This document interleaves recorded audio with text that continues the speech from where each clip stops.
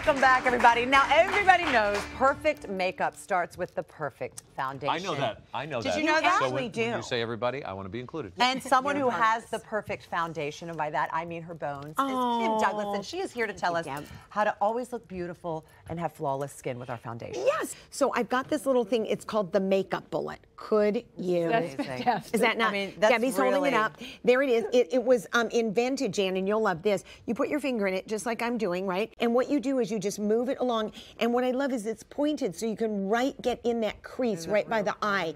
You can go right up here.